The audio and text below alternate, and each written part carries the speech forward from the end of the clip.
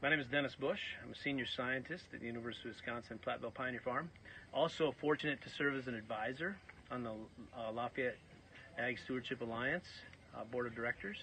Been working with the group for about 3 years now. It's been a great experience. Today, we talked about some of the data that we gathered here at Pioneer Farm and data we gathered from some of the collaborators' farms that are within LASA, that are participants in the LASA program. The data is collected using the rainfall simulator. So we went out on farm and we simulated rainfall events that were designed to evaluate the sustainability or resiliency of some of these production systems. We found that overall we had low soil loss and high infiltration rates and good water quality data.